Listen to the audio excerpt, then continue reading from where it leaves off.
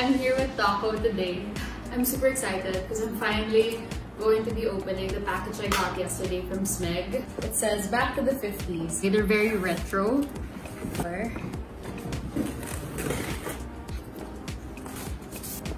The color that I got is actually cream. One filter is already inside here, then we have 2 extra filters. Oh my god.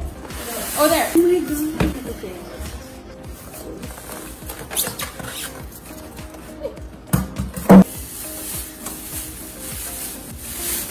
So excited. Just use it already. Oh, she's cute. Okay, so I want to run through the parts a little bit. We have the buttons, the port, the cup holder, the filters, the filter holder, the scoop and tamper, the water holder, the steamer knob, and my favorite part, the cup warmer.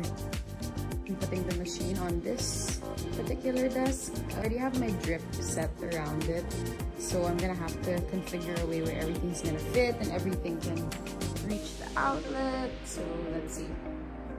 I was able to manage to make everything fit on my little coffee desk here in my room, and oh my god, it fits right in.